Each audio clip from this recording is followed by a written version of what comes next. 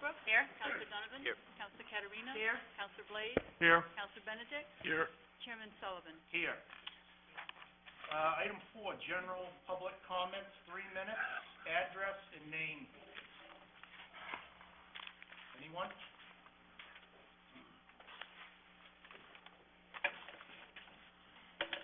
My name is Julie Hannon, 14 Mast Road. Chair Sullivan, members of the council, citizens of Scarborough. I believe the letter and memorandum you received from me on Monday speaks for itself. For those of you who have not seen it or have not taken the time to read it, I have some available copies for you. I will simply state that I believe it is essential that our citizens understand their rights. In a republic in which we just pledged, and I saw many of us, but not all of us, pledge, in which we have a representative government, it is essential that our representatives not only understand the laws of our land, but respect the rights of its citizens and uphold those laws. For those of you that are unaware, I contend that our town council representatives, our town manager, and the U.S. Fish and Wildlife have been violating, be it intentional or not, its citizens' rights under both the Maine Constitution and the U.S. Constitution, both the Maine and U.S. Constitutions, as well as violating numerous federal laws that guide the behavior of the U.S. Fish and Wildlife Service. I would include the Audubon Society if they had any authority, but they I would only accuse of environmental extremism and gross negligence. If your actions and those of Tom Hall and the U.S. Fish and Wildlife were due to ignorance, I do not believe you are any longer ignorant of those rights and laws, and it is your duty to do the right thing. Doing the right thing includes considering the dog owners of this town. Dog owners comprise a significant portion of our population. More than 50% of our population has family pets. The nation has nearly 78 million pet dogs. There are as many pet dogs as there are children under the age of 18. It represents a $7.5 billion industry, including our tourism industry. Dog owners are some of the best advocates for the outdoors and are your active supporters of the protection of the piping plover. In fact, if you've done your research, you will know that dogs deter crows and ravens and hawks, which are primary predators to the piping plover.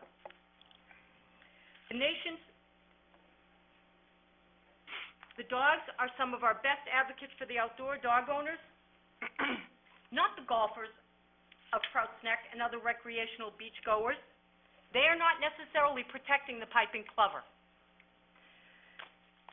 Dog owners should have the same access to recreational opportunities as do tennis players, soccer players, sunbathers, surfers, volleyball players, joggers, bicyclists, and others who use our town parks and beaches. Dog owners have no greater claim than others, and we don't even ask for a fair shake. We ask for 3 hours and extended off-season hours. The citizens that you represent have spoken. They have signed petitions, a successful referendum, volunteered and donated money to establish a beach policy, guidelines, and education, carefully regulated and looked after. Off-leash beach times can be highly successful with beaches looked after by the grateful dog owners, volunteers, and community groups that support them. With rules clearly posted and doggy bags available and paid for by dog owners and volunteer cleanup crews, our beaches may be the cleanest in Maine. Having beach access in select areas of Scarborough will also increase tourism. More and more hotels are offering to become pet-friendly. If you restrict our beaches, you destroy a community of people who play with their dogs at the beach. The New York Times reports, forget the treadmill, get a dog. Can you please wrap up 3 minutes? I will take 3 more sentences if that's okay with you. In doing so, dog owners, if you give us this time, dog owners need to contribute to the enforcement and education and the cleanup. Councillor Donovan, I don't mean to pinpoint you, but I noticed you did not ask. Point of Counselor order, point of Kate order. Sinclair. Do not address councils by name. You address the whole council, please. I noticed that one of your counselors was not asked if the beach would be closed to all when a piping plumber was there. Let's remember, the golfers on Prout's Neck are hitting golf balls into those nets, if they're there. And the beachgoers are leaving trash that attract predators. Thank you. Have you read the U.S. Fishing Guidelines? Ma'am, Guidelines? thank you. I think you should. Thank you. Next. Thank you for your time.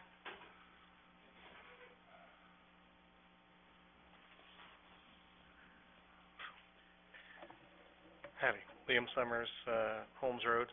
I know I just heard a point of order, but I did want to ask that Mr. Donovan recuse himself from the vote on the proposed recommendations coming out of the ad hoc committee, simply because I do believe that is a conflict of interest for him to serve on that committee to craft those proposals and then have the privilege of voting on such proposals. So I would first and foremost ask that he respectfully recuse himself from the vote, not from the discussion, not from shaping them, but from voting on the eventual recommendations. I also want to remind this council that to date, to my knowledge, there has not been any incident report submitted by the Inland Fish and Wildlife Department regarding a dog attacking a plover. At very least, you should have evidence of a wrongdoing before accepting a penalty for that. If such a report does exist, I simply ask the town to furnish it to the citizens for review. Look, we expect our officials to possess certain attributes. High among those would be courage and integrity. Sadly, we have watched our national government flush that down the toilet. Local politics should be a little bit better, a little bit cleaner. We all shop in the same grocery stores. We all have our kids go to the same schools.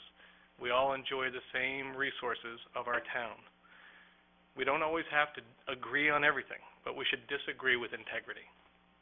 We should be able to find common ground, and we should harvest solutions that make this community better. This issue has unbelievably torn this community apart in ways that I can't even fathom. So where do we go from here? Repeated discussions didn't solve the issue. A referendum didn't solve the issue, and apparently this majority vote didn't solve the issue, which is mind-boggling. So I look to each of you. You alone have the power to put an end to this. You alone have the ability to say enough is enough. Scarborough belongs to the residents, not U.S. Fish and Wildlife, or any special interest group for that matter. You alone have the means to pull this divided community back together again and get back to work on topics that are probably more important overall. So I ask each of you, are you truly confident that what you are doing is right for Scarborough? And are you personally willing to put your name on an action or legislation that can contribute to further strife? Or do you have the courage and integrity to stand up and put an end to this finally, to recognize a legal vote occurred that demands your attention, and to understand there's a community of people willing to stand up with you to help make things better and to allow our community to grow? And that allowing a government agency to dictate its terms to our community is never in the best interest of the people that you serve. So the choice is yours. You each have a vote. You each have a voice. And how you use both is up to you. Thank you.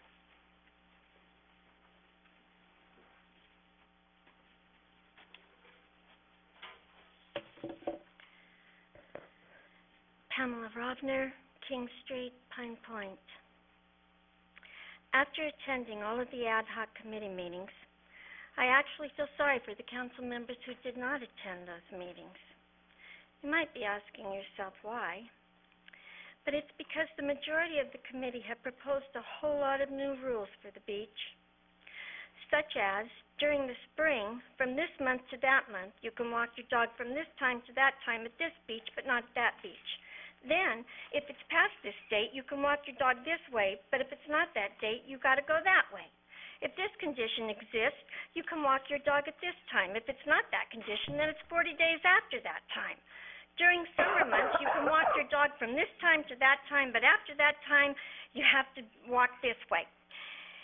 But in the winter, you also can't walk your dog on the beach from this time to that time, but you can walk with your dog from this time to that time. Then we have the garbage. Garbage cans can be here, but they can't be there. A sign has to say that if you carry your stuff in, you have to carry your garbage out.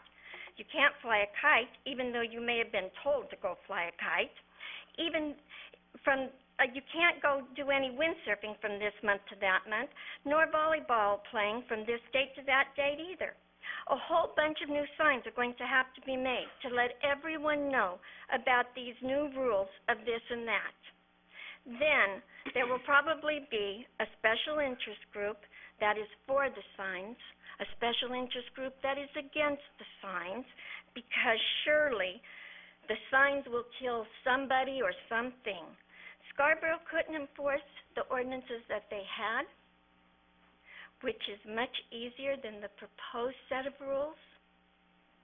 Albert Einstein said, and I quote, "Everything should be made as simple as possible, but not simpler." I hope the council can heed Albert's advice.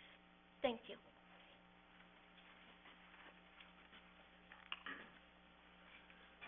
Seth Fernald, 45 Maple Avenue, Scarborough. I was encouraged by the suggestion today to take the current ordinance and push it back in alignment with the plover dates, April 1st or whatnot. I think that's greatly mitigate any potential overage between the dog and the plover. Again, can the dogs and plovers commingle? They have for I think 30 years, haven't had a problem. I understand also that there's a concern about the financial responsibility and liability that the town may incur, or things they may incur. If I were to go to the beach now and get bit by a dog, I wouldn't think to sue the town. I wouldn't think the town would be liable for that. If I got stung by a jellyfish at the beach, I wouldn't think the town would be liable because I was allowed to go in the water or be at the beach. So how the the Fish and Wildlife were, the legality of them first imposing this fine on us, I know has been under great question. Something we may or may not explore. We haven't seen, the records, so we don't know what's happening there. I think going forward, there are ways to greatly reduce the liability in the wording of the ordinance and the allowance of the dogs, as some restrictive wording of the ordinance as opposed to permissive wording of the ordinance. So I think the wording could greatly reduce any liability, financial exposure, and I think, again, lining the current ordinance with the plover situation would be an excellent way to go. Thank you. Carolyn Bratsky, 14 Mass Road. I want to thank you all for doing the workshop that you did tonight. Seems like there's a little bit of temperance now, and it was good to hear. I just wanted to offer this. In October of 2013, Secretary of the Interior, Sally Jewell, issued her first executive order, and it might be worth looking up because in that order, she basically commands her agencies, and U.S. Fish and Wildlife is underneath her, to, in all cases where there's regulation or enforcement, to make sure that local governance and economics are reviewed and taken into great consideration. I have the privilege of knowing Sally Jewell because she comes out of our outdoor industry, and I know Sally to be reasonable and fair. And I think that if there was a good case, and I think Scarborough has a very good case as to why the fine was unreasonable, and that the leash laws that we had are reasonable leash laws for our town. And until they can come up with a little better data on where the plovers are and what the true dangers are, the threats are. Maine Audubon Society's report didn't even have dogs in the top 10 list. So that to come after us in that way, I think we have more negotiating power. I also spoke with Senator Collins' office about this issue. I spoke to them when I was down in D.C. for another matter. And they gave me the impression that the regional office of the U.S. Fish and Wildlife last summer was under a lot of strain and sort of in flux because they were very short-staffed. So that may have been somewhat reflective of what came down here. So I would just urge you to look up that order And, I think it could benefit us, as you seek to maybe renegotiate with them. Thank you.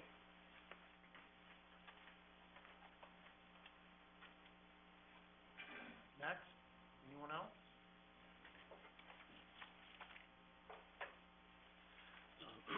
Mark Demaro, 337 Pleasant Hill Road. Excuse me. I sent along an email earlier in the day, but I wasn't sure it got delivered. Google said that they were having trouble delivering, so I left off a copy.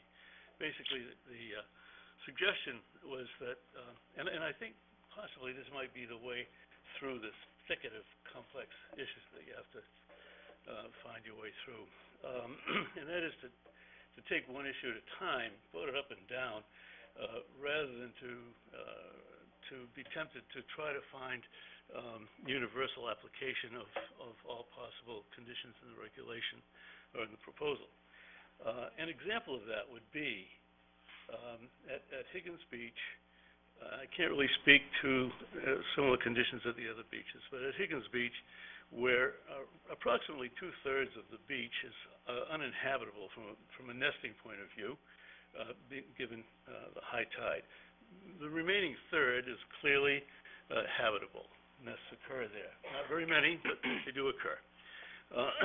So it might be a reasonable consideration that first 2/3 of the beach be exempted from leashes in that critical period, given that it's highly unlikely that there will be plovers. I know there was some discussion that the plovers will range forever to feed, but we really don't know that. There really isn't any evidence to that effect. I've looked at the guidelines. I can't pretend to tell you that I've read the research. There's a massive amount of research that supports the Fish and Wildlife Guideline. But there is some reference to this particular issue and the probability that the birds will forage very close to where they nest. And if that's the case, and there are a lot of ifs in this, aren't there?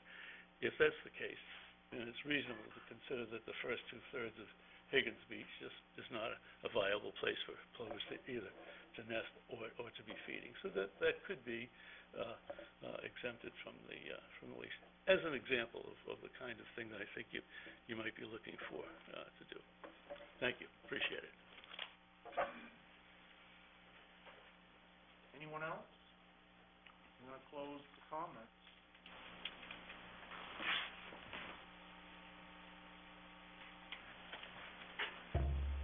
Hi, my name is Rob McLaughlin, 29 Vesper Street. I wasn't prepared to speak tonight, but I just thought I would.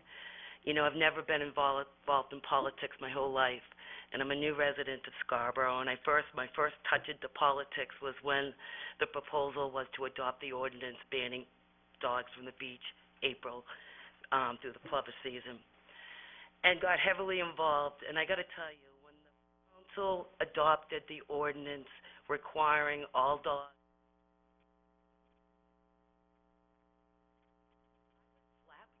almost appalled that you could adopt a rule without any public comment, nothing.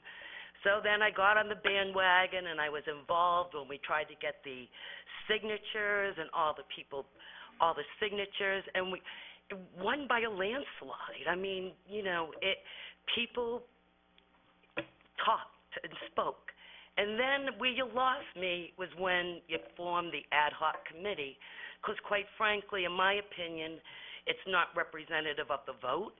And it's certainly, I mean, 2 of the members live at Higgins Beach. I mean, we have a lot of beaches in Scarborough, and just in that fact in itself, to me, it wasn't a fair ad hoc council.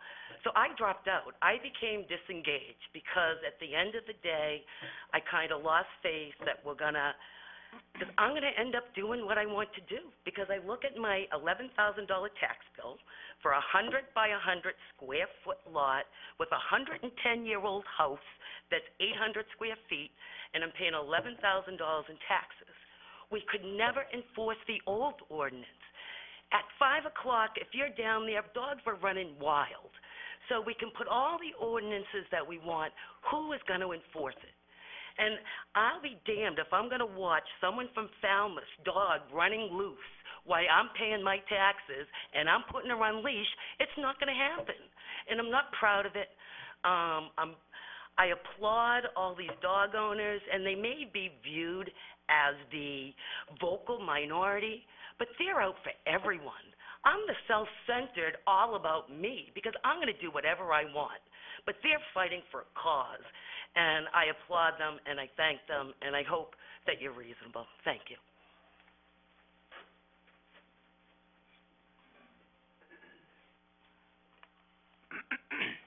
Anyone else? Okay, I'm closing the public comment section. Next on the agenda, minutes of February 12th, 2014.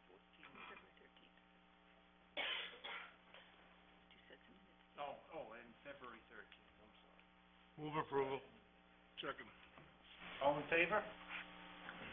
Opposed? Treasurer's warrants, there are none. Adjustments to the agenda? Adjustments to the agenda, I'm sorry. Are there any adjustments to the agenda? That's okay. I would propose, based on a conversation I had with Councilor Holbrook, an alternative order number 1423, and it would be entitled, move approval on the request of the ad hoc Animal Control Advisory Committee to accept its report, period. So that would replace what's on your agenda. This was on mine. Yeah, it's listed differently on the agenda that was published. Sorry. Striking the last. The period objection. Yep, yeah, okay. Okay.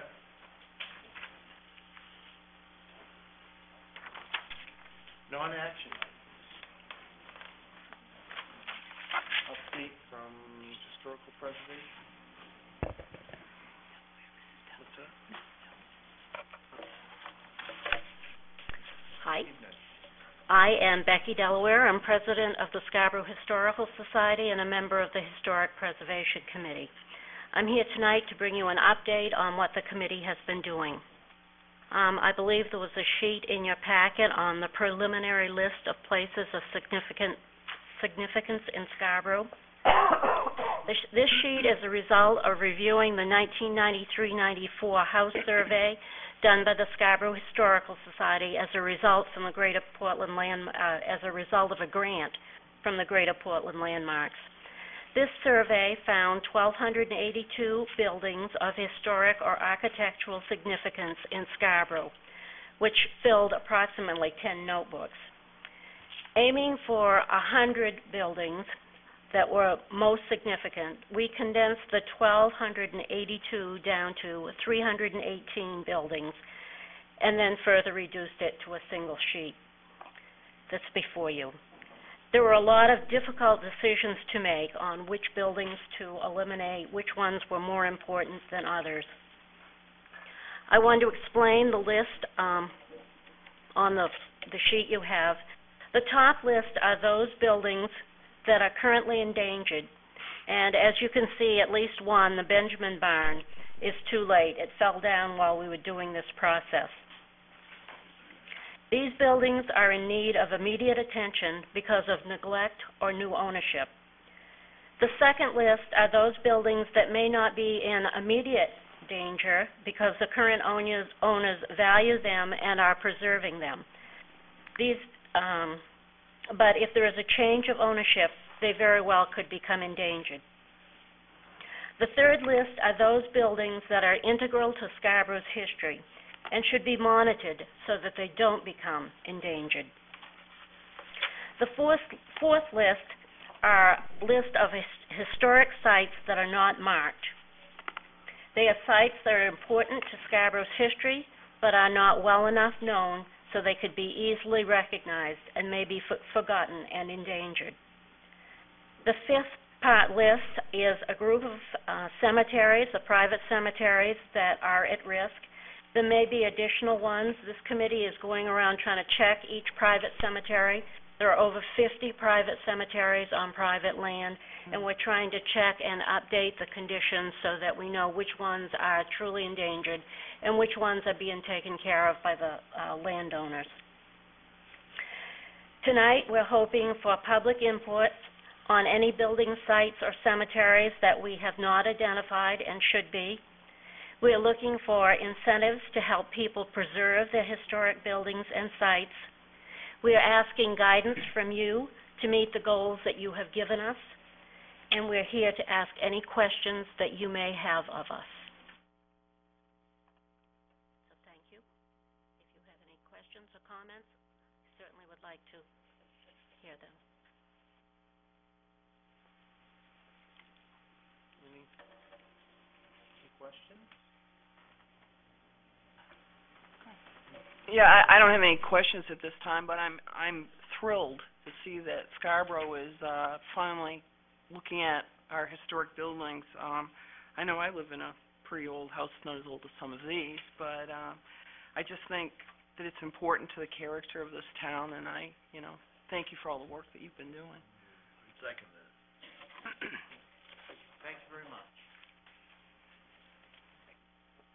I guess I was going to tie it in later in my liaison stuff, but I just want to comment again. I mean, I can't appreciate enough the work of this committee has been outstanding, and again, the dedication to the research, which is daunting, and the time and the commitment to put into it. The one thing I do want to make sure is the list that you see in front of you, although we currently have no rules and no intention to enforce upon individual property owners, but certainly the intent of the list is that as these arise, that we have this as immediate radar for little things like, for instance, the Danish Village fountain and archway. That is under contract. That is something that's about to be developed. So as we if they come through that planning board process, that maybe we can approach them and say, can you work this into the green space requirements? And, just to have these as the forefront, we reach out to work with these folks to try to maintain these, because this is our history. And as you can hear, that history has dwindled quite a bit over the years, and the what's left kind of falls into play. Certainly the work of this committee, now that things have been settled a little bit and there's some identification that's taken place, the next phase is about to go underway. So again, if counselors can be thinking of ideas and concepts for, certainly our goal was to have carrots and to encourage property owners to want to participate. So if you have any ideas or concepts about ways to achieve that, working into that is the next phase. Also, we'll be working on some public outreach. Again, that's that next step. We'd like to take that core list of, we'll say 100. We'll say 100, and reach out as the town to these individual owners, just to give them a little bit of a, an awareness, if you will, of, hey, you have something that's important. It's, significant in a great way, and have that outreach segment. And then lastly, Tom had informed me that our new town website has some really interesting features, that we can have a survey section, so we can survey the public, and we'll be looking to implement that as well, as to places of interest or something that's unique, or trying to chase down a story sometimes can be the other difficult thing. So being able to pose a question to the public, geez, we're really having a hard time. We heard there's an Indian burial ground here, but can somebody help us verify that? Or point us in the right direction to find it. So they've done a staggering amount of work, and again, I applaud them wholeheartedly. So again, if you have any thoughts, please reach out. We'd love to hear them. That's the next phase. We've been working with the town planner to start looking at what we can do as a town to encourage, like I said, that preservation. Yes, thank you. I meant it's too bad we didn't get it started a little bit earlier, because we lost the widow's lot. Oh, yeah. Boy, everybody misses that here. So this is an important committee for the town and the preservation of our history. Thank both of you. Thank you.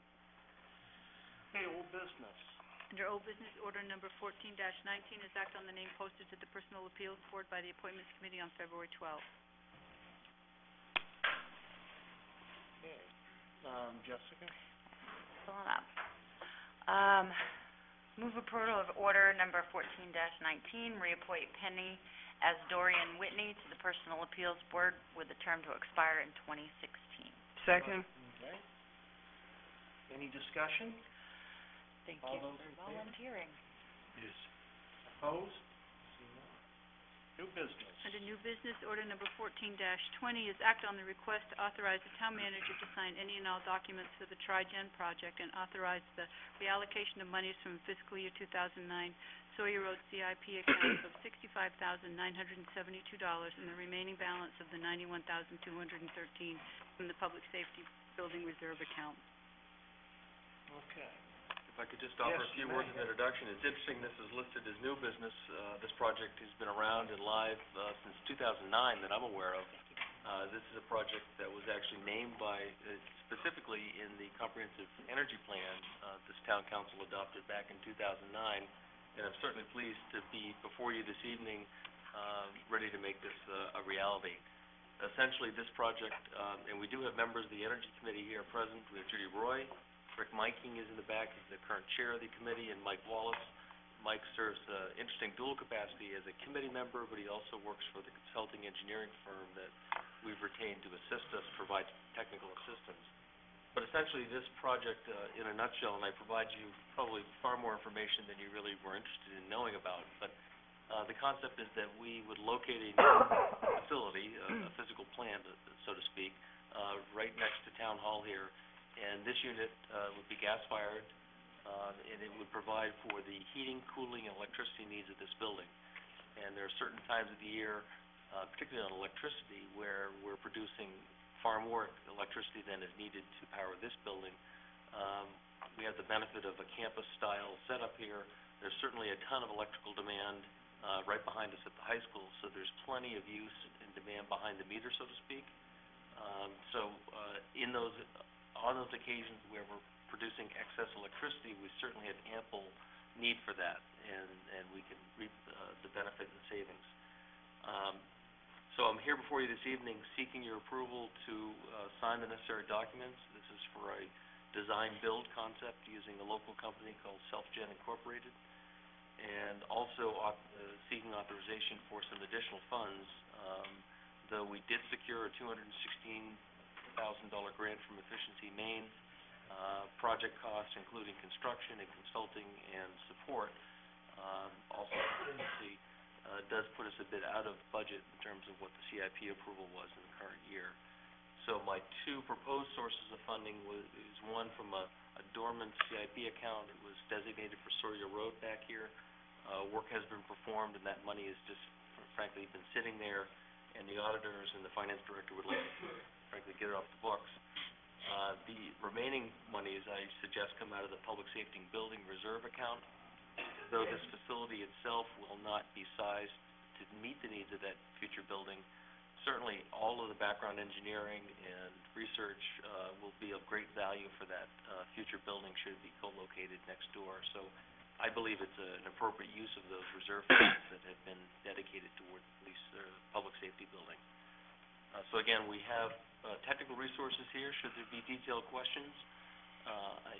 Judy Roy mentioned to me at the outset that she may want to speak on this issue, so I remind the chair that there may be some public comment. Okay,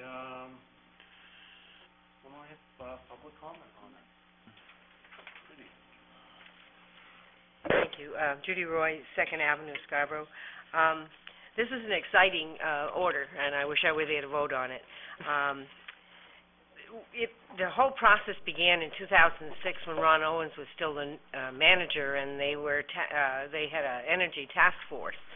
And that energy task force looked at the needs of the community as far as energy and how people in the various, particularly the municipal departments, were conserving energy and reducing the carbon footprint. And it took until 2009 when the ad hoc energy committee came on board. And from the get-go, we had, and kudos to the committee members, Paul Aubrey, who actually now is not on the committee, but he is the lead engineer in his business, is the one who's designing this. We had a really exciting group with Paul Aubrey, Deb McDonough. She is totally off the grid now as far as energy for her own home. Scott Barabee and Ian Engelman and Rick Meinken, and I was the council rep on that liaison on that committee.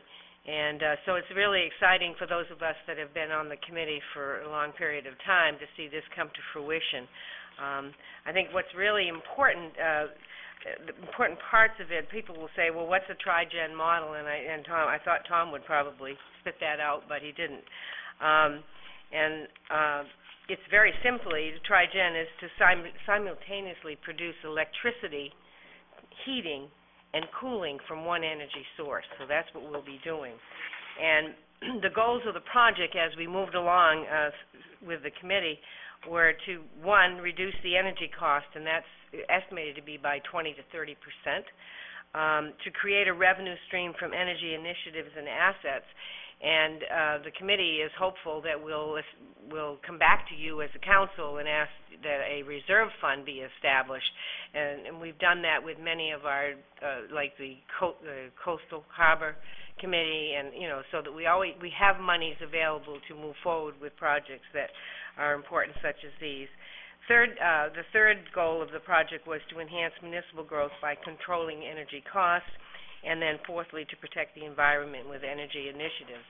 And I think this tri-generation model speaks to that. And the next order, I'm going to be leaving before the next order, but the next order is going to talk about the installation of some solar panels on two of our buildings, the Community Services Maintenance Building and the North Scarborough Fire Station, which the cost of installation is being done by a separate entity, and the town will buy the energy from that, but we'll have the option of buying that solar power system in 6 or 7 years for a low sum of $72,000. So I just wanted, to encourage you to approve this and move us forward. The return on investment for this project, although costing a total of $873,585, the return on investment is less than 4 years. And I think that speaks well for that energy project. And I think as a municipality, we are on the forefront for municipalities as far as what we're doing to try to be self-sufficient with our energy needs. We started out looking at all kinds of low-hanging fruit, and we've done, and many of our departments were already doing many of those things, investigating biodiesel fuel, putting in new lighting that was more economic, talking about idling policies for particularly public works. So there are a lot of low-hanging fruit. We've also reached out to the community. We do have a website, and if you look under the committees, you'll see Energy Committee, and there's ways in which you can contact Energy Committee if you have home needs for energy conservation. So all in all, the whole project is really, really exciting. We've got some new members on the committee: Anton Bodar, Sandy Dargo, David Kirstein, and Mike Wallace just joined the committee, and Bill Donovan is the council liaison. So the committee is real excited that we've come this far to get this tri-gen model in place, and then the solar energy just happened as we moved along the way. And it bodes well for the town of Scarborough, and also kudos to the town manager who saw this as an innovative project, and he's moved forward with us, and he'll admit that he probably wasn't quite as savvy as he needed to be on energy conservation and nouveau ways of creating energy, but certainly there's a lot that all of us can do to save energy. In my own home, my electric bill was $140 a month. I now pay $69 a month, and I've dealt just with basically low-hanging fruit, insulation, CFL light bulbs, and the like. And so there's lots of ways that we can reduce the carbon footprint on our planet. And Scarborough is making great strides by doing this tri-gen model. So I would encourage you to approve the manager's request and to use the monies as he suggested to finance the shortfall of it. So, thank you very much. Thank you. Okay. Motion? So moved. Second. Okay. Council discussion and questions. You have a question? I don't have a question, no. Okay. Discussion. Just gonna make a comment. Just for the members at home, I wanna reiterate, I know it sounds like a scary number at first, it's 800,000 to invest, but, first of all, to have cleaner, more efficient energy is always something that can be, is a great thing for our community, and, as Judy touched on, I think she said the turnaround is a 4-year period, so for such a little investment to have a quick turnaround, and I think I did read somewhere, the life expectancy of this is 30 years. So to save money in a short amount of time and have cleaner, better energy that we produce is kind of one of those no-brainer. I'll vote for it, but thank you. I guess that's my one other thing. Thank you for all the hard work that this committee, it's mind-numbing to read this material. I'm not gonna lie, some of it went over my head. Yeah, I tried to understand it. The diagrams are great. Still don't quite wrap my head around it, but, thank you again for all the hard work of the very smart folks that are on this committee, so. Councilor Donovan. For people who are unfamiliar with Tri-Gen, as I was, in this case, it's like a mini power plant, and it's fueled by natural gas. There's natural gas in Route 1, not in most of the neighborhoods, but natural gas is a cleaner, cheaper fuel source, and we're going to produce not just excess electricity, that under the arrangements that you can now make with CMP, you can essentially bank it, or use it, as Tom said, behind the meter. There's a certain degree of allowance, so that other buildings are going to be able to get power produced that we have here, that we're banking with CMP. So it's very valuable in that respect, and it's a sophisticated system. A lot of the cost here is the engineering, because it is doing not just creating electricity in a power plant, but also air conditioning and heating. And so it's a wonderful advancement for our community to be a model for cleaner fuels. And I've just joined the Energy Committee a couple of months ago, and I must say, Judy's pretty much legend on there for her pushing this Tri-Gen project. Her leadership was instrumental in this, and she should be recognized for that. So, want to thank you for that. Anyone else? Okay, all those in favor? Opposed? No? Thank you, Judy. Order number 1421 is act on the request to authorize the town manager to sign any and all documents for the power purchase agreement with Scarborough Solar LLC. So this project also comes with the Energy Committee.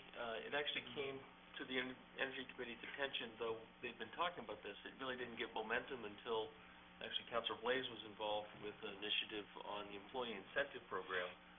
Mr. Donovan may have served on that in a civilian capacity before his time on council. Yes. One of the employees suggested that we consider this, and really with that, we began to study it a bit further.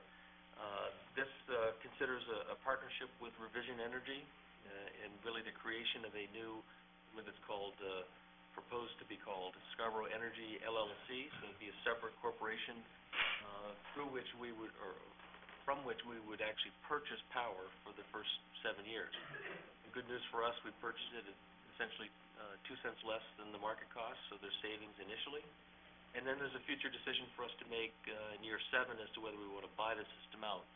And like a fairly conventional lease situation, there is a defined residual cost that is defined as $72,000. That's a decision for a future council, a future date. But I think it will make eminent sense when that day comes around that we do in fact exercise that option. So essentially the beauty of this program is we provide no capital up front. Revision Energy equips the 2 facilities, and I should mention the 2 proposed at this with this project is the Community Services Maintenance Building, next to the ice rink, and also the North Scarborough Fire Station. I believe those were chosen in large part due to their electrical use themselves, the orientation of the roof, and probably the ease of application or installation. This project is essentially ready to go within the month, so we'll be looking to reap the benefits of this right away. So what I'm here asking for you to authorize me tonight would be to sign the power purchase agreement. Again, the concept is that we, through this agreement, agree to buy power back from this corporation, if you will, that we're a party to for a period of time. I don't recall whether I provided you a complete copy of the agreement, but I assure you it's been well scrutinized and reviewed by the town attorney, and we're very comfortable with the document as it is, and do recommend approval. Okay, do I have a motion? So moved. Second. Motion and second. Any discussion? Councilor Donovan. This is a really unique public-private partnership. This involves private entities and pretty philanthropic, too, because of the deal that the town gets out of this, putting the money up to install the solar panels. They've selected the best, the lowest hanging fruit, as people say, for the town, so that the payback will be the fastest. So we're able to not have any money go out at the present time, buy power, electric power at a discounted rate for the next 7 years, while the federal income tax credits run their course for the investor of the money, and then buy at a discount, all of which is a very, very desirable outcome, and again, is demonstrating a really good energy leadership for the town. I'd just like to add to that this came to us through an employee of the town. They had read something someplace and made a suggestion, and we acted on it, and it's coming to fruition.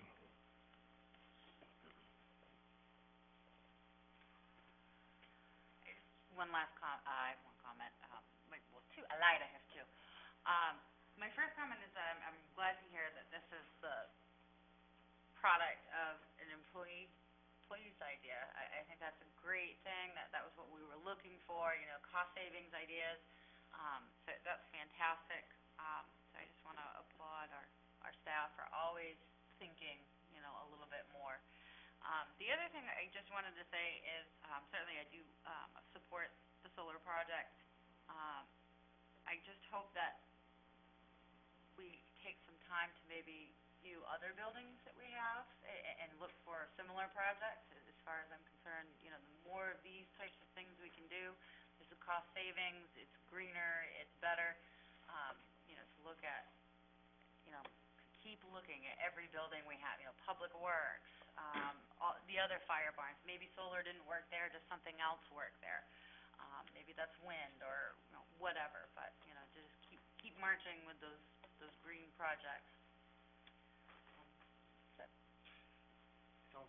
The Energy Committee is doing a bit of an audit process by going around.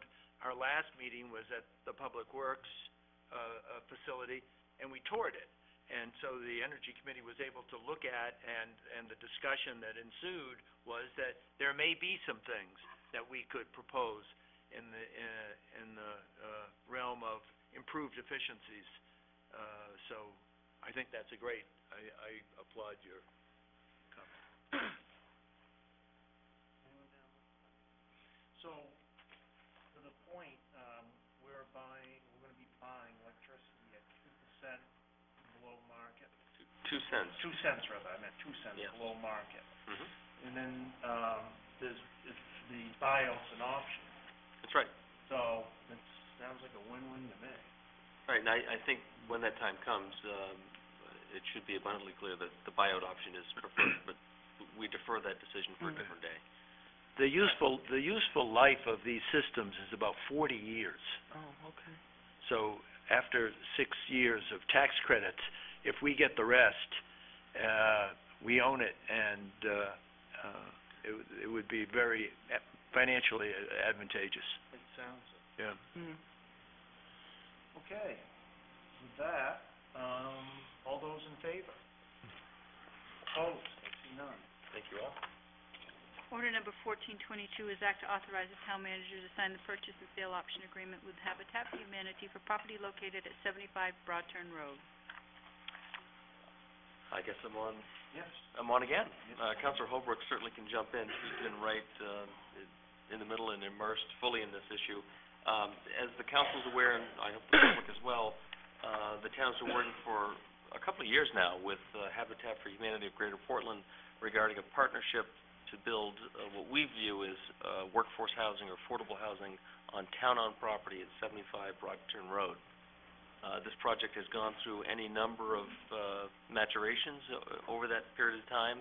Initially, and still fundamentally, there was a memorandum of understanding that lays out the essence of the deal, if you will. There have been some things that have changed, predominantly due to Habitat's pursuit of financing this project. This is distinctly different than their model.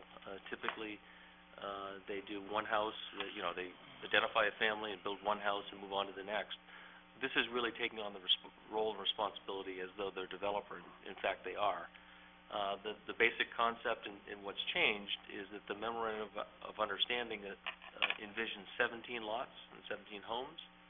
I shouldn't say 17 lots, 17 homes. And now they're proposing 13, and that's due in large part to they don't have as great a need, I guess, in terms of funding the infrastructure improvement costs, but they feel very comfortable that 13 is a doable number and manageable for them. Also, their new financing requires pushing out the project a bit longer in the first instance, though interestingly, the project would actually be completed sooner under this proposal. So what I'm here before you this evening is to request an authorization to sign an amended and restated purchase option agreement that we have in place currently with Habitat to do exactly what I said. Again, Councilor Holbrook has been fully immersed in this and perhaps has some comments, and I'm pleased to answer questions you might have. Okay, do I have a motion? So moved. Second. If I just might add one comment to that, the other thing about the 13, going down to 13, that was also in part to address, there were some neighborhood concerns through that process, and that was something we had unofficially agreed to with the neighborhood, is that if we could make the numbers work and financing, all come into play, that we would shrink that number of housing down a little bit. So again, it was originally 17, 13's a little, obviously less, and makes the neighborhood a little more happy as well, so. Well, this is worded a little different. I missed the step, public comment. Is there anybody from the public that'd like to comment on this? Seeing none, we'll move back to council discussion. Is there any discussion? I know, just knowing the real estate market the way I do, that I think it's exciting to be able to provide and offer houses that are a little more affordable to folks who want to live in Scarborough. So I'm very supportive of this project. I think it's great. Okay, I joined the meeting. I think it was the last meeting, was it? Did you have another one after that? Informal, but yes. Yeah, to see how it was progressing along. I'm very interested in it. Scarborough definitely needs affordable homes, which haven't really been happening. A lot of them are just fix-me-uppers, and this is pretty exciting. It'll be a model of Scarborough, and in the hopes that we could, in the future, move along and maybe do more of these projects jointly. The biggest question, one of the questions that came up during the meeting I was at, and I'd like to ask this, in the new agreement, or some sort of the wording in it, it was supposed to be Scarborough residents or employees had first refusal, if they were able to, we had to ask them first. Yeah, there's no such requirement. It certainly has been a point of discussion and I think a point of priority for the Alliance. And to the extent that the Alliance will assist in identifying folks and helping them market the properties, our first order of business, I think, will be to prospect right in our backyard. We have email addresses of, something like 500 either town or school employees, which I think is some of the best ground to cover, frankly. That's the thing that's most telling about this whole cause, is that when we say workforce, we're talking about teachers, firemen, police officers can't afford to live in our town, and I think that's a tragedy. So I think your point's well taken. I'm not aware of any such requirement that it must be Scarborough residents. I see a signal from the end. I think, if I'm not mistaken, it's 5. There's 5 Alliance units. Yes, 5 Alliance units, but I thought the question was whether there was a requirement for Scarborough residents. I think there's always been a preference and we'll continue to push that preference. One of the challenging things, and I think we're very close to this point, is that we've really made a point of ensuring that Habitat is the developer, and I think that we're very interested in the project, in the final in the process. We also need to acknowledge that they are a developer and we can't control every part of it. Having said that, they've been very receptive to our involvement. In fact, this week, 2 members of the Alliance that are in the audience and I attended a design meeting with folks from Habitat and their designers. And I think that was very appreciated from our point of view to be able to still be involved at that level and that level of detail. But again, I think it's important that Habitat step out in front very soon and act and become the developer of this project. No, I agree with that. I've been hoping that we're going to come forward before now. We're still patiently waiting. And I think the public would be interested to know that this was one of the principal goals that we set to move forward on workforce housing, affordable housing, and it's nice to see this come to fruition. Any other comments? Seeing none, put it to a vote. All those in favor? Opposed? Seeing none. Thank you all. Order number 1423 is act on the request from the Ad hoc Animal Control Advisory Committee to accept its report. Motion to accept the report? Would that be in order? Do we need to amend Well, or is first it? of all, do you want to explain anything with it before we go to public comment? Presenting? No, I think we were just, this was a formal acceptance of the report from the committee. I think that was the intent of the motion. Yeah, in fact, the council created the committee, gave it a charge. It's come back to you with its report. I think it's only appropriate for you to simply accept that, and in doing so, I don't see you endorsing all of it or any of it. You're simply accepting and acknowledging that the work was completed as requested. That's correct. That's what I was looking for. And just to reiterate, it's a report that the committee did, and like the manager said, we're just accepting their findings. We're not voting to enact anything. So, with that, is there any public comment? At the podium, and name and address. 3 minutes. I'll even take that long. 3 minutes. See, the benefit of you guys getting done with this is I won't have to talk with you anymore. You won't have to listen anymore because we're probably both tired of that.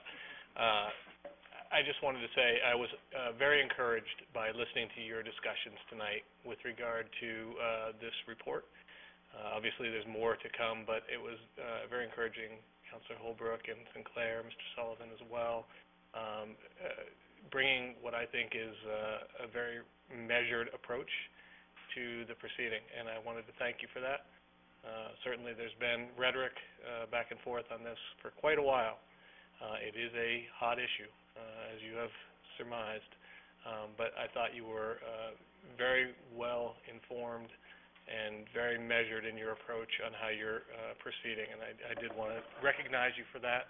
I'm sure you've taken heat from me and many others on both sides, but when you are acting in a way that should be recognized, it's fair to recognize you for that, and so I wanted to thank you. Thank you. Next? Robert Rovner, 4 King Street, Scarborough. I just have a question. The report that you're accepting, I know it includes, I just want to make sure it includes both the majority, minority, and the independent study that was done, all three. Can I take a yes from that?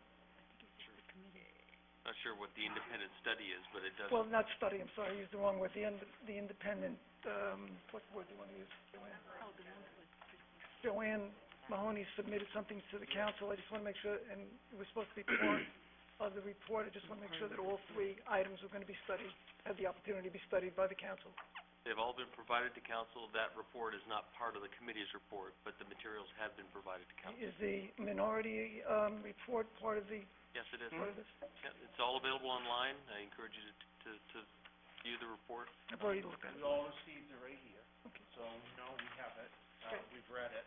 I just wanted to make sure that, because you're signing off on something, having received something, I just want to make sure that was part of it. This is right. It's the full committee report.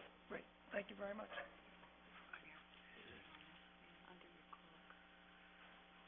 Good evening, Council. Joanne Mahoney, 18 Pillsbury Drive. I'm the one that submitted the citizens' proposal, and I just wanted to make sure that you do have a look at it and take it into your consideration. Thank you. Thank you. Anyone else? Would anyone else like to speak on this? Seeing that, I close the public hearing. Now we need a motion. Move approval. Second. Discussion. I just want to reiterate that, the agenda that you may have seen, there was an additional word in that said, and, implement. That was what was changed about the agenda this evening, so order number 14-23 does read, move approval on the request from the Ad Hoc Animal Control Advisory Committee to accept the report. There's periods there, and I just wanted to reiterate that to everybody, that it's not implement and implement, so it's just to accept that they did the work and they've submitted it, which is what we asked of them, and that's where it does stop. What was struck was, and start the process to implement its recommendation. Was struck. So it's just to accept the report. Just if I could, I wanted to publicly thank members of the committee. These are folks that I approached personally, and very much appreciate the long and hard work. I assure you it was not fun for anyone. I see 2 members still in the audience here, but those others that are at home, I personally very much appreciate the effort, and I hope the council appreciates the effort and the vigilance with which they took the task that was given to them. I also was gonna mention that. I was just waiting for anybody else. Oh, I beg your pardon. No, that's okay. That's all right. I wanted to make sure it was said. Yep, I agree with you 100%. And then I watched, I've watched every meeting. Unfortunately, I didn't get through all of them, the full entirety of them, because the kids wanted my attention, so. I did what I could, and I meant, wow, there was a lot of work put into that. The report isn't by any means gonna be ignored. We're still gonna digest it. There are still a lot of things that are in here that, can be, implemented, that are good for plover protection.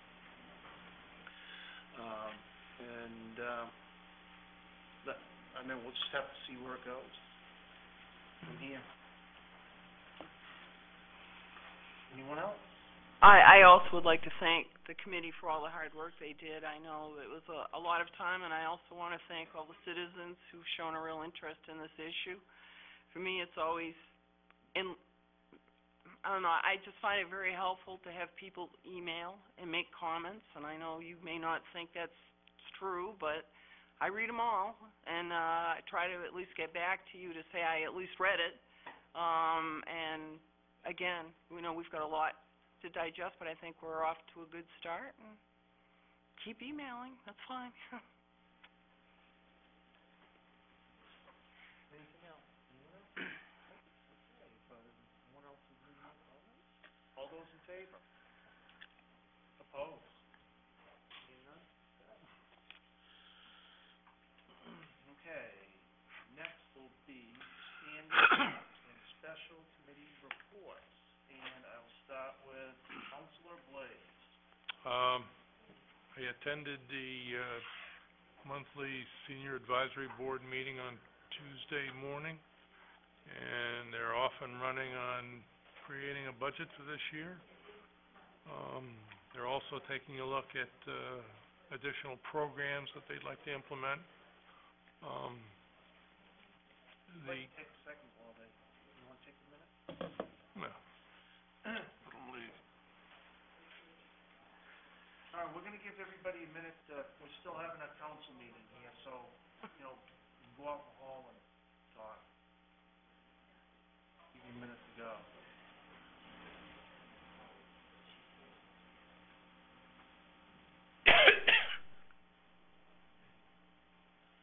Thank you. Councilor Blaze. Bud Hanson, who is the chairman of the senior advisory committee, and myself are gonna meet with Andrea Killiard from Piper Shores to discuss with her her involvement in senior activities and talk about how perhaps Piper Shores and Scarborough can team up together, form a partnership, which is one of our goals, to do additional activities for the seniors in the town. So we're looking forward to that. Thank you. That's it. Great. Councilor Benedict. Coastal Waters did not meet, although they are down at the beach all the time, seeing how the dredging's going. Unfortunately, the weather has not been very complimentary to the workings in the water.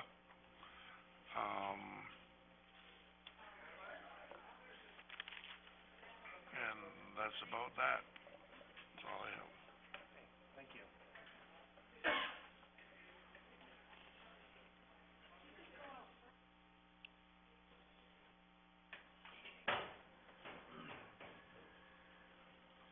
Councilor Caterina. I have nothing new to add since last week. Councilor Donovan. I think the Energy Committee met and was able to include the remarks in the prior matter, so I think we're almost set. Okay. Councilor Holbrook.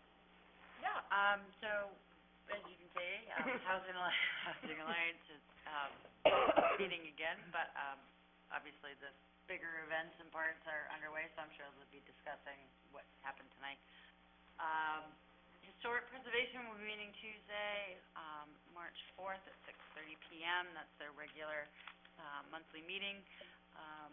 That meeting should be with if I'm not mistaken, with, Dan Bacon, our town planner. He's been working with us to help, give us some ideas of where we could do things within the zoning and carrots and whatnot to add that, would help encourage preservation and some ideas that way. Then his, Finance Committee will be meeting tomorrow morning at 9 a.m., so that's February 20th.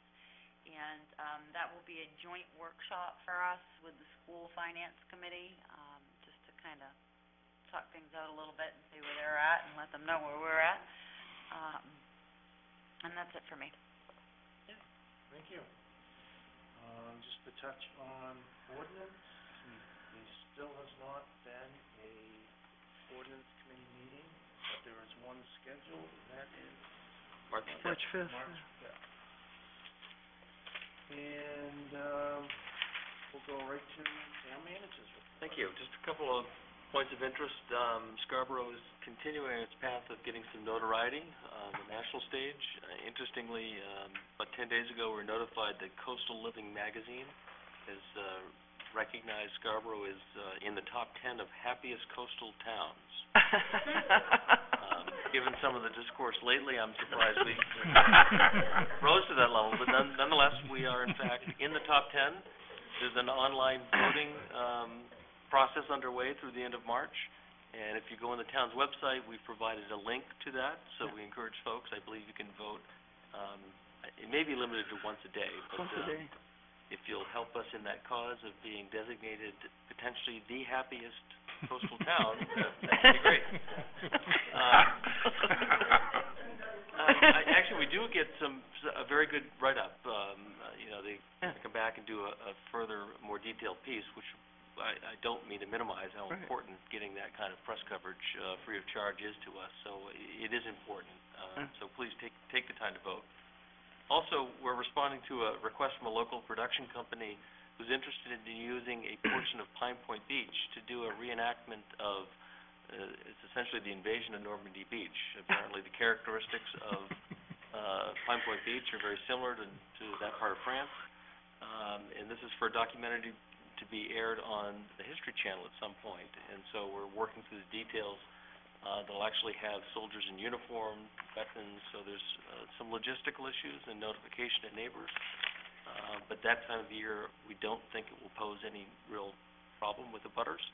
So we're, at this point, working with them, and I'll pass on further details if that actually materializes. This will be March 1st, so I think we'll be outside of any of those issues.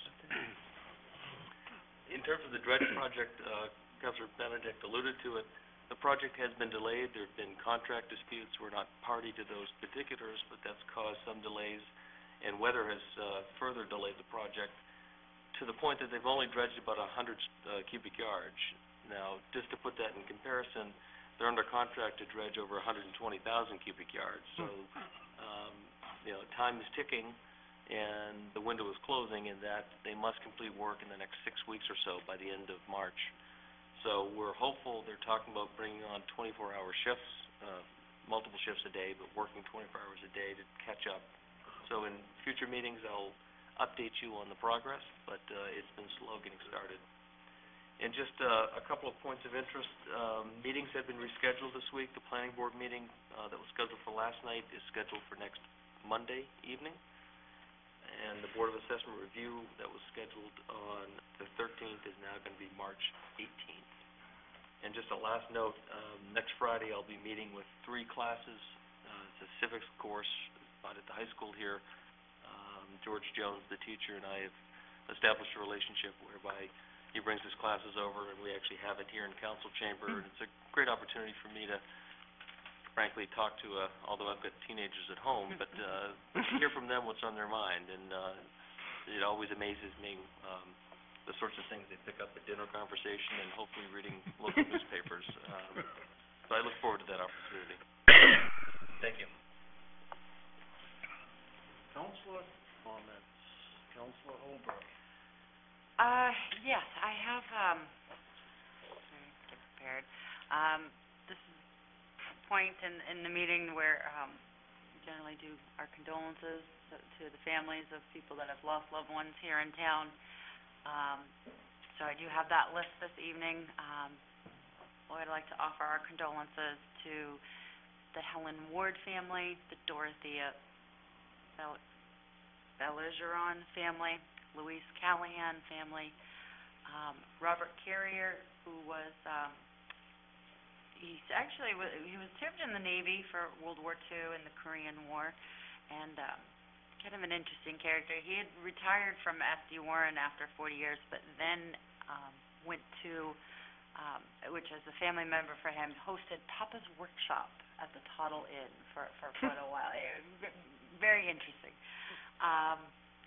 So as well as Peter Dumas, Richard Ellis, Euphema Larrabee, also known as Faye. She was our Scarborough's Boston Post-Cane Award recipient. So she, again, very colorful, interesting, unique individual. During the war, she became a welder, helping to build the Liberty ships over in South Portland. And she was very active in a lot of charitable events. even in her, advanced years, that she did knitting hats and mittens for the needy, just very involved lady in the community. Phyllis Marrier, Doris Chamberlain Ngoli, Marguerite Reserve Martin. She's another one of our Scarborough lifetime residents who passed away. Norman Mayberry, Elizabeth Ann Mullen. Am I writing? Lillian Ronfeld, Rose Ireland Ruffle. She's another resident that had been a longtime resident here in Scarborough. She was from the Green Acres neighborhood. And again, very interesting lady. She spent 40-plus years singing with the choir at First Congressional Church of Scarborough, and she was held several state championships in candlepin bowling. That was pretty interesting. Agnes Plummer Watson, you probably recognize the Plummer name. She's a member of Dunstan Grange for over 50 years. Not a lifetime, but certainly a long-time resident here in Scarborough. And for a period of time, she worked in the West Scarborough Post Office. Again, very active, although she did not participate in our services, but she did volunteer through World War II, over 500 hours of volunteer time. And then she was also, a number of years, she was the organist at the church, United Methodist here in Scarborough. To mention one thing with that, Dick Ellis, served for many years on Engine 7, volunteer. Volunteer. Thank you. And then as far as my other comment is, you guys will all see, you have your click bags sitting in front of you. And for those that might be interested, I was informed this evening by Tom that we will be getting more bags in that we'll have here at Town Hall. So if there's any residents interested in also helping to help us fundraise for the Scarborough Fuel Assistance Program that we do with Project Grace, we'll have bags right here at Town Hall. So fill in your bags. Yes, that's a lot of bags. Yeah, you can do it. I don't drink that. I figure we can invade upon neighbors. Can we write a check in lieu? No. You can still write a check, but no, you're not in lieu. Yeah. Maybe it's known, but just make sure the tags are on the outside of the envelope, so the tags need to make their way in the bag, or it doesn't work for us.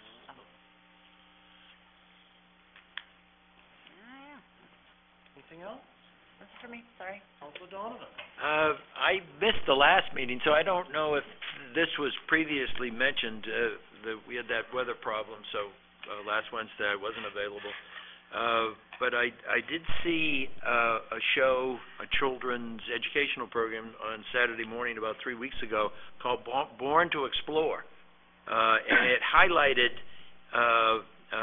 Scarborough. It was virtually all in Scarborough, and focused on some of the iconic elements of Maine, lobstering, coming out of Pine Point Harbor area, and a clam bake on Ferry Beach. It was a beautifully done show. Really portrayed Scarborough for all the beauty that it represents, and it's probably available online. So that I think if you search for it, you probably could find maybe a YouTube version, but it was definitely worth the watch. It was a very nice show and great reflection of Scarborough. Thank you. Councilor Caterina. Yes, I will be holding my councilor open house on Saturday, March 1st at the Dunstan Fire Station from 10 a.m. until noon. So please feel free to come down to Dunstan Fire Station, bring the kids. The guys and gals down there love to show off the equipment. I'm open to listening to any issues you have, any kudos for the town, or just come in and say hi. I'll have coffee and something to eat, so come on in. Thank you. Good. Councilor Blaze. No comments. Councilor Benedict. Ready to go home. I guess just in closing, we had our first out of maybe two workshops on the animal control ordinance. timber ordinance, protection ordinance. So, I'm just thinking it's gonna take some time to work through this and try to get it right. So, and I think that will do my closing comments. So, motion to adjourn. So moved? Second. All those in favor? Now I'm gonna go celebrate my birthday Hey. today. Well, happy birthday. So I'm my gonna God. go out, have some dinner and. God, I wish I'd known you. I would've said something to my That's why I didn't wanna say anything. Then somebody would ask me, How, I know you said it, and I swear to God I was paying attention. Yeah, right. Open house, Yeah, it's Counselor, no, 10 a.m. to noon. see, I went really well. I hope that's what I said anyway. I did this March 1st, Saturday, March 1st at Dunstan. thank you for all deputies. Bring the kids, come on down, see the firefighters, whatever. What do you call it? Open house, Counselor open.